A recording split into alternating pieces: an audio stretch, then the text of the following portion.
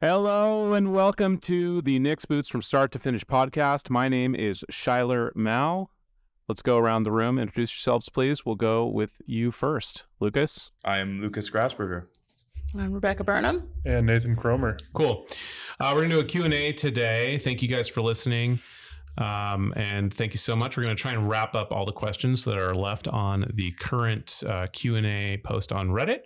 And get a new one up so you guys can continue to ask the real hard-hitting stuff here. I'll start out with the first question. You guys mentioned that the LTT pattern has been improved before. What was the initial pattern like, and what problem did the new one fix? Nathan, can you speak to that? Yeah, I can speak to that. So I was the one who adjusted the patterning back up. If you had LTTs back 2017 and before, biggest difference was you had a little bit of changes in the heel area and the instep area. So historically, prior to the adjustment, insteps could come a little bit close in the lacing and the heel could slip a little bit more than our normal pattern. So the biggest adjustment, we took all of those, graded them against our standard patterns, recut the heels so that they fit like your normal nicks, and then adjusted the instep so that it, again, fit like your normal nicks and laced up properly. So those are like the two biggest things. We did make some improvements to the toe construction to make it possible to add steel and comp toes. But yeah. So it's been a big success since then. It's a great pattern. I hope you guys buy a ton of them. A lot of work went into that. Thank you, Nathan. All right. So this question confuses me a little bit. Any plans for casual suede rough out offerings? I don't know. I'm not aware of any suede specifically, like true splits. I believe we do offer rough out on quite a few of our heritage. We do. I think offerings. they might be referring to like a thinner leather. Like we've talked about doing Predator Orange before. But the rough outside is inconsistent in the color. Yeah, so it's pretty orange. Yeah, sometimes it'll come in really orange. Sometimes it's not like struck through. Okay. So I think that might be what they're referring to. Yeah, I'd love to hear, feel free to suggest specific leathers that you think we should be looking at. Obviously, we have rough out optimized for pretty much all of our work leathers. The waxed fleshes are rough out. They're just waxed, so they are a little smoother than what you might traditionally see from a nap standpoint. We do have some additional, well, I guess, we do have black wax flesh coming up as a rotating offering. So yes, we do. But beyond that, if there's anything we don't have that you'd like us to see and bring on a rotating basis, or, if it does well, maybe a permanent side, please let us know. I'd probably add real quick. I think the best looking heritage rough out is 64 brown rough out. I agree. It just ages so well.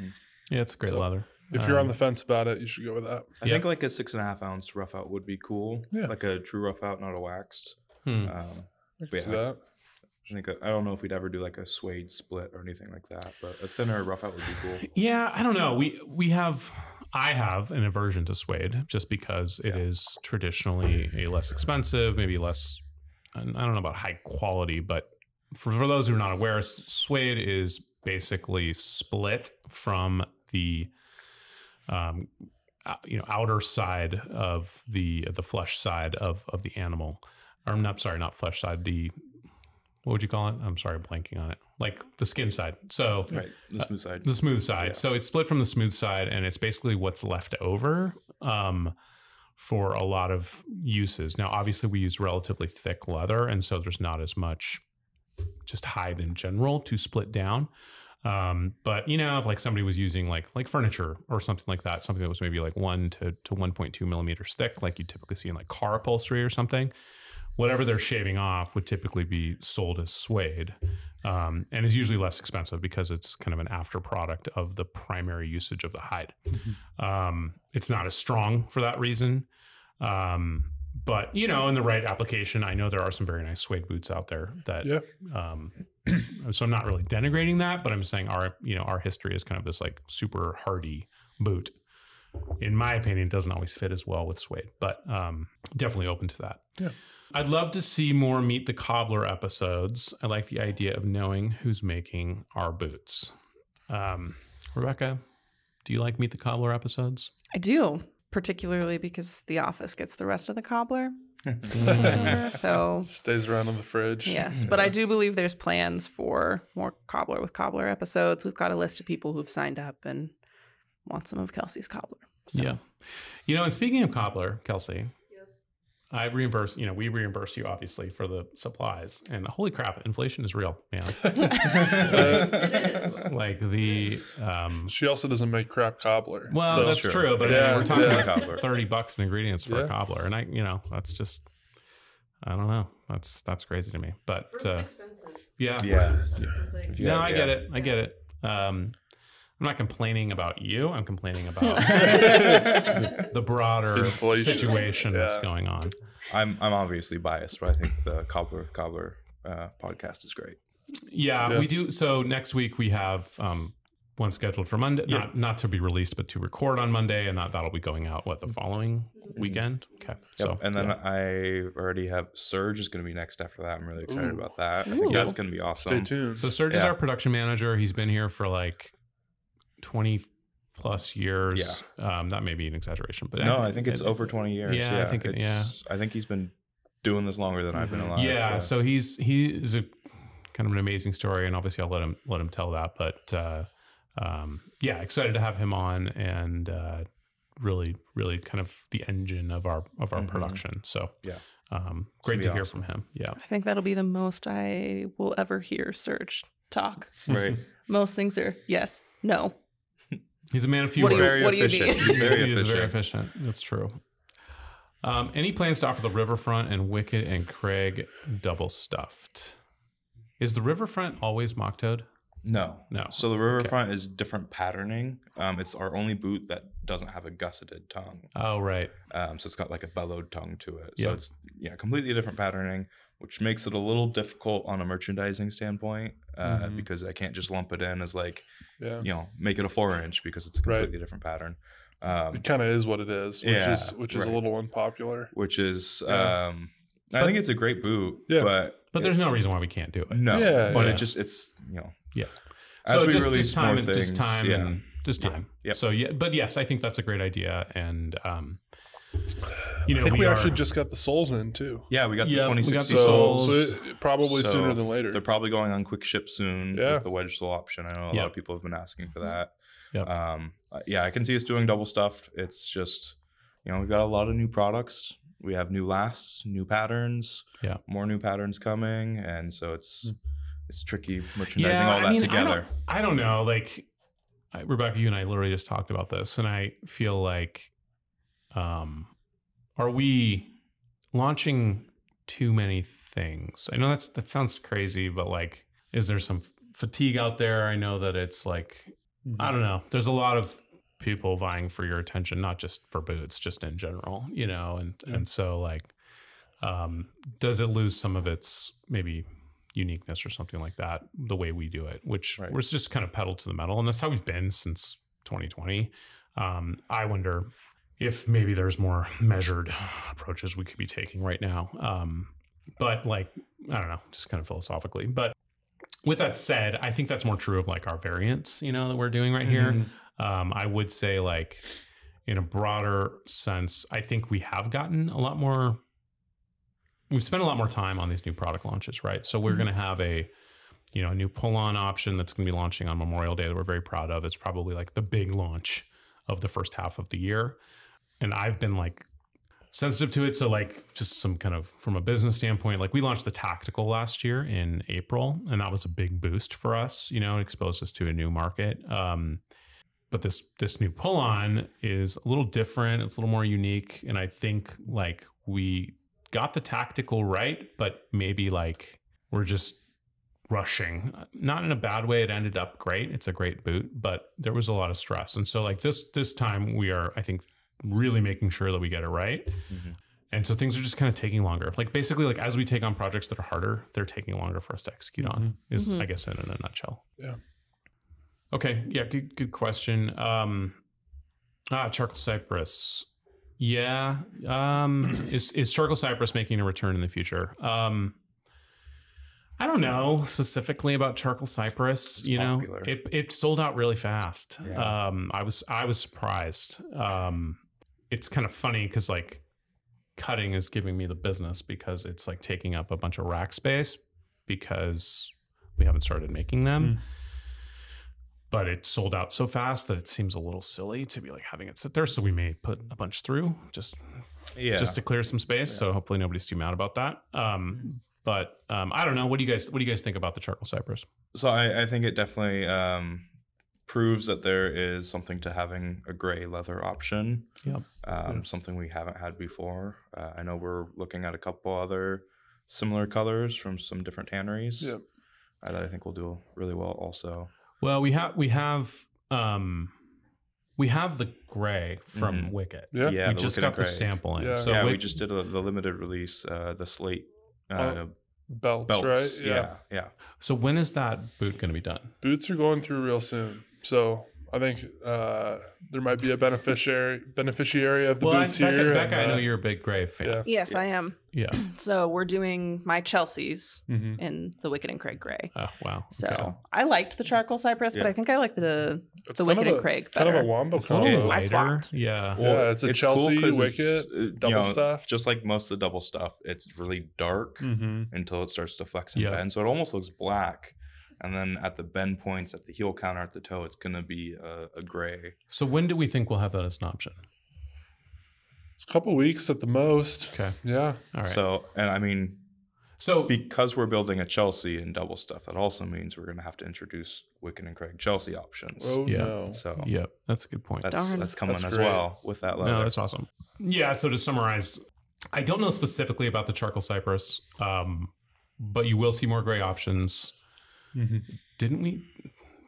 Oh gosh, I almost don't want to say this. Did I order Predator Steel? You didn't. No, I didn't. You didn't. It's not. Yeah, we talked about it. Okay. I think we got our wires crossed, and you ended up ordering the Cypress instead of the Steel. Okay, it's hard for me to keep all this. So it was almost kind of an accident.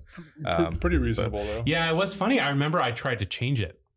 To British Tan at the last minute. And he was like, nope, sorry, it's already started. I already made it. But I think, I mean, to your point about taking up leather space, I think, it makes sense for these limited leather releases to have them go through a little bit faster. So that might be something to expect with limited edition leathers. Mostly just so we're not taking up a bunch of racks.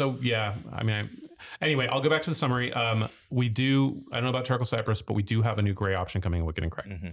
So look for that. I think that'll be awesome. And then to Lucas's point, we are short on space back there. So we're actually going through a bidding process on remodels to kind of open up. We have plenty of space, I'd say, like within the walls of the building. There's just a lot of unused space that is not really optimized for what we need it to be. So cool. Is it recommended to treat the veg tan leather insole with any oil, grease, conditioner, or anything similar, or just leave it be? If so, would it be best to do it first thing on a new boot or wait until it breaks in a bit? Nathan, Lucas, Rebecca, any questions? It's kind of hard to give a blanket answer. I'd say everyone's feet are different. Like if your feet are really sweaty and it dries out your insole, you can always put a little bit of Obenhoff's oil on the insole, let it sit overnight, and it should soak in. Otherwise, I have never done anything. I've never put a lot of people don't worry about it. And it does fine. I know, was it Joey who said he puts oil on the insole if there's any kind of issues with squeaking and stuff like that. Yeah. It can help minor squeaks if they develop. Yeah, I don't think you necessarily need to condition the insole. I also have never put anything inside of my boots in terms of conditioner or anything like that. I feel like I'd get my socks all gross and covered in oil. But yeah, I mean, it helps for things like squeaks. It's not going to hurt the leather, I don't think. No. Yeah, sorry, I don't have a more definitive answer on that. I think it depends. I'd say probably... I think the vast majority of people are fine not doing anything. Yeah, I'd say probably don't need to do it. Okay. Yeah. Can we get a larger eyelet option at the top of the Builder Pro boat so we can do the loggers knot more easily? So we have a big eye. Was I not supposed to say that? No, that's fine. I mean, we've talked about it. Yeah. It's definitely, I mean, it's a setting machine and hardware and, It's not super easy. It's a new eyeliner and it's new hardware and it's certainly possible. I thought we were doing one for Yeah, I'll talk with Grant. I think he and Buchan are working on something. Yeah. Okay. But I don't know if it's got past working on something. So that's one of our, kind of friends of the show, Buck and Billy Ray. And I think that's where most of these inquiries Yeah, have come yeah, from, probably. is people seeing his videos where we did it for him. yeah. No, so it's a good idea. I think it's something we're working on. Yeah. No timeline, though. Any plans to make a roofing boot? Not immediately. At least I just thought, it's the first time I've thought about it. What makes a roofing boot? It's a good question. I don't know. So we'd have to do some research on that. I mean, I've talked to a couple roofers who I think just got like Travelers. Like they just need fairly wedge sole. flat sole. Maybe something a little more slip resistant. I know Yeah. if you're on like metal roofing. Yeah. It's probably a slip resistant sole. So I mean, we are looking maximum flexibility, maybe. Yeah, we are looking at some new sole options. I think that come with slip resistance. Some that are wedges. It's a U.S. supplier. Yeah. And I wonder if like maybe less midsole, so it's more for kneeling and it's good more flexibility. flexible. Yeah, that was kind of the goal with the hardware Pro. the hardware Pro. It's the 360 construction, so it's a little more flexible. It's got the Sierra outsole, which I don't know if it's slip resistant or not. I think it is. Yeah. I don't know, Kelsey, does that say slip resistant? No. Okay, so it's not slip resistant, but we are working on slip resistant wedge sole. Okay. options. Yeah, no, it's a good idea. I think you could see a configuration that would at least meet that need. Surely. Do you guys plan on adding 8 inches to the cutter's choice? It's the only thing stopping me from ordering a pair. Sure, why not? We get that request a lot. Well, That's like the one change. I guess we people can wanna do it. make. I get, That's it's one of those things at a certain point, then it's just like, what's the difference in that and the quick ship? Well, the Other cutter's than- choice is it gives us the flexibility on the leather. Yeah, a bit, yeah. So, and if it's 8 inch, Yeah. I love it. that's Less great. leather. Yeah. Yeah, let's do it. So that's on Lucas's list. Okay. It's on my list now. Any plans for side zip quick ship? Yes. Kind of fun to say. So one thing we're doing right now that you'll see our date for launch. Lucas has a big project ahead of him. We're hoping to launch it by the end of next week. Is to have every silhouette in a quick ship configuration. It wouldn't have every option available, obviously, every leather option available. So if you have something specifically in mind, definitely don't hesitate to buy it. You should buy it now. We are looking at getting more of what we have available for quick ship. Yeah, I just want to add real quick to that point. There will be some models that won't be on quick ship. Mostly just like the Woodsman, things like that. That like take an extra 2 weeks to build. We probably won't do on quick ship, but all the pretty standard models that we sell. Will the side zip be okay? I don't see why not. I mean, I don't know how long it takes production to get that done, but I think it should be doable. It should be fine. Yeah. Okay. Any chance we'll ever see a half lug sole? Mini is too many. V100 is too much. Yeah. So we're working on something that would fit that profile right now. Hopefully months, I would say. Months, I would say. I'd hope to have that ready by fall. Yeah. Any chance we can see a mock-toe lug sole option on the quick ship page? Same question. Yes. Yes. Yeah, it's coming. If you're able to get a high arch on a wedge sole, would it be possible to get a high arch on an H&W style boot with a block heel? We can already do that. You should be able to pick heel height options on 55 last boots. No, I think they're And the asking MTL. high arch H&W. Right. So Block it would heel. be, they want a block heel with a high arch. Well, that's confusing to me. So how would you get It an seems- I guess it seems depends on what they inconsistent. mean by H&W style Yeah, boot. yeah. If they just mean the lower Hard to heel, define. that's something you can already do. You can It'd be a spec out prospector. the moderate heel stack. But if you mean like the H&W exact toe shape or like the last with the an arch last piece. with an arch piece, I don't think we would do that. No. But It just goes against you the can geometry get a block of the heel last. on a high arch Yep. right now. Mhm. I've got a couple pair like that, and it's pretty great. Yeah. So apologies if we are not understanding your question. So feel free to clarify. Can you order a lug sole without the screws? You can. So if this question is to remove the metal, we have the wire cutter, which has has for EH. For EH purposes, has no screws, also no nails in the heel stack, or at least no exposed nails in the heel stack. And that's a lug, right? Yeah. Yeah. Is that a unit? No. No? Okay. Yeah, so it's got an independent leather heel stack. They just put a thin piece of rubber to cover up the metal of the nails, and then they glue the rubber heel stack rubber heel cap for that. Right. Yeah, so check out the wire cutter. That is a lug sole without the screws. Yep. When can we get quick ship wedge sole river fronts? I already got that one. You already did it, didn't you? Well, no. We already talked about that. We just got the 2060 soles in. Mock toe river fronts are on the website, though I think we're actually having some issues with. Well, no, we're not. Did we figure it out? It's just a time thing. Gotcha. Because of the new tongue, so we'll get that figured out. Okay. The Hooligan Moto is so yes, we will do that. Sorry. The Hooligan Moto is a very nice boot, but have you thought about making a harness boot as well? Harness boot. Oh, harness boots have it's like the rings.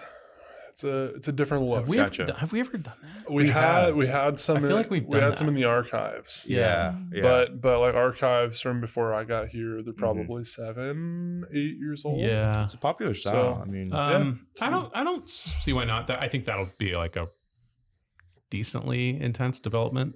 I think eventually, yes. I just ordered a pair from Adelaide, Australia. What's the most remote location on Earth someone has ordered a pair of Nick's boots from? Maybe Adelaide, Australia. I'm trying to think what's further away than that. So that would be like the interior of Asia, basically. Oh, that might be close, man. Well, Perth maybe is further. My Australian geography is not the best. I'm trying to remember. I can't like remember India. if I think we've shipped some stuff to India. Making this But up or remote not. is But not I feel necessarily like just there far was away. a customer going to Antarctica. I don't know if they were taking the boots with them though. Okay. And we didn't ship them there. So I don't know if that counts. Yeah, you would be the best to answer this. What's some of the weirder locations you've seen? I mean, honestly, our shipping locations haven't been that weird, but it's usually people going weird places. Yeah. Yeah, I'm trying to think. I don't know. That it's probably somewhere on the west coast of Australia would be my guess. Anyway, good question. Yeah, like we I was just looking at this, our biggest non-US countries are either adjacent to us, actually Canada and Mexico, or Commonwealth, former British Commonwealth countries like Australia and New Zealand. And so, good question. And we get a lot of YouTube views from all over India, the Pakistan. Very international on YouTube. Any plans specifically La Tanning Cognac? I think this is an old question. Shrunken Vice. Oh, that's probably an old question. We launched that like 2 weeks ago. So sorry about that. We did it. Any more details on the boots coming to compete with Japanese brands, slimmer lasts, fancier dress designs? So did someone leak something? I did. I've talked about it a little bit. No, it's fine. So yeah, it'll be more of a dress boot last. I would call it, a fancier dress boot. We'll be using fancier leathers. We're working through the kind of finalizing the lasts and the patterning right now. We've put the kind of leathers that we've chosen to work with through, and they look awesome. Definitely an elevated appearance. So excited to get that going. But yeah, I mean, you'll see more attention to detail on the finishing, although I think we're already pretty good at that. But really, it's like, why can't we make some of the best, most finished dress boots in the world? I don't think there's any reason why we can't. And so that's sort of the direction we'll be going this year. And I think you'll see a really compelling product. And, maybe the benefit of the approachability of our brand, in terms of like customer service, maybe an elevated customer service experience, ordering online easily, communication through all of our channels with us, whether that's, Reddit, obviously email and phones and Instagram, we're everywhere. So trying to make that entry point a little more approachable than flying to Japan and meeting with somebody, and like getting everything measured. And so I don't think it'll be exactly like that experience, but hopefully approaching that kind of level of quality and finishing, and not as expensive, obviously. So yeah, that's kind of the hope there. Why can't I get a rough out toe cap on a smooth boot? The short answer to this is, if everything is possible, then it slows things down, is really the short answer to it. And so we match the toe cap to whatever the finish is on the bottom, the lower. It's a never ending battle too. Yeah. You know, I mean, it's somebody's going to want different color stitching on different pieces and different parts. And I think for me, it's one of the most difficult parts of my job is, especially since sales and production are all in one building. We get the question all the time, like, you guys can do it. Why don't you do it? Yeah. We can do a lot of things. Yep. But there's pros and cons to everything. If we had options of rough out, toe cap, heel counter, different color stitching, which we did all this in the past. Yeah. And we made a lot of mistakes. Well, I'm amazed at how many options we offer now. Yeah. And like the very low number of mistakes that get made. Yeah.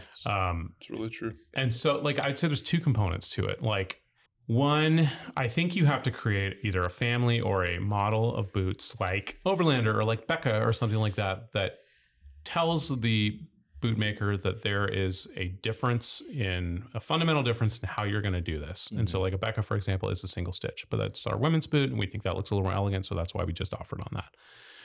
The other part of it is it's all just about how many times does the craftsman have to look at the BOM, double check things, look down, look up, do the job, pass it on.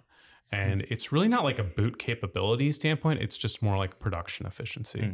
And so if you're telling somebody like, hey, you need to be checking every single step along the way, that just takes more time and costs more money. And, kind of taking it back to the question, if you wanted just a rough out toe cap, then for you to have that, it would mean that the sewers would have to check every BOM.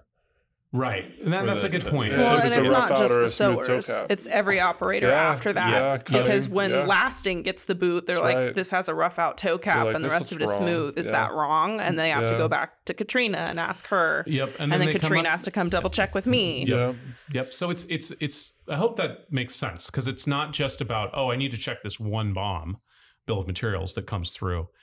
It actually has a cascading effect where every single bill of materials needs to be checked. For this new thing. And so anytime we can kind of like unify an expectation for the craftspeople, that helps a lot with efficiency and reduction in mistakes and quality control. So that's really the short answer, the long answer to your short question. I'm out of questions. Oh no. What happened to your pocket, Nathan? That's my question. I bought it like this. Yeah, it was a campfire ember, somebody said. Oh, here's a new question. Do you have any plans for any more apparel options later this year? Yes, in fact, we do. Great question, listener. So we'll be bringing on some things that I think you'll be excited about. I would love to and I think maybe I'll add this as a prompt in our next Q&A. Is like, what would you like to see in some stuff from us? As we're working on this, both either in boots or apparel. I think we were pretty successful with like the jackets and the vests, and I think we're working on other stuff with that same company. But yeah, just looking for your feedback on like how can we get better. I think it was a good first try, but I think we can definitely refine some things, especially like on the sizing, the patterning, that sort of thing. But yeah, let us know. All right, guys, thank you so much for listening. We really appreciate it, and hope you have a great finish to the week. Really appreciate the time. Bye. Okay. Outro music.